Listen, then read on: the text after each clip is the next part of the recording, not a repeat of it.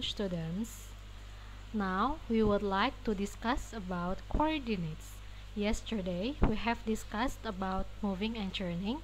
Now we will continue to discuss about coordinates. The first one is, I want to ask you something. Do you still remember what vocabulary would you use to express or show a direction? For example, clockwise, anti-clockwise, half turn, quarter turn, and many more. Now we will use coordinates to look for something's location. Okay, the first one, you have to pay attention to this picture. Now, if I ask you, where is the pumpkin located? Okay, pay attention. In coordinates, we know that there is x-axis. This line is called x-axis, or in bahasa we call it sumbu x, and we have y-axis, or in bahasa we call it sumbu y. Now, if you want to write x and y-axis, the first one we have to write the x-axis first. For example, where is this pumpkin located? Look at the x-axis first.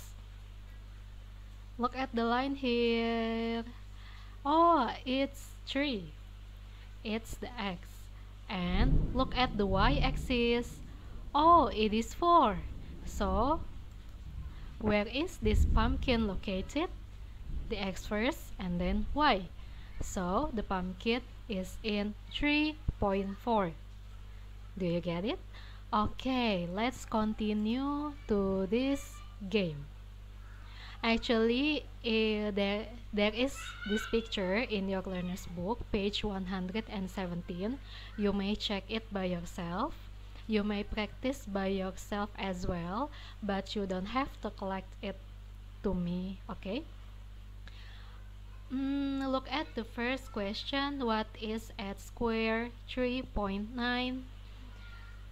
Remember that the x should come first, okay? So 3 is x, 9 is y. Look at the x-axis, or sumbu x. Oh, the 3 is in here. And where is the 9? Look at y-axis, the 9 is in here. So what is at square 3.9? Ta-da! Oh, it's an octopus. So the answer is an octopus. Now, look at number 2. Write down the coordinates of the shark. Let's find out the shark. The shark is in here. So, write down the coordinates. If I ask you to write down the coordinates, you should put the number. For example, like 3.99. Okay, remember the x have to come first.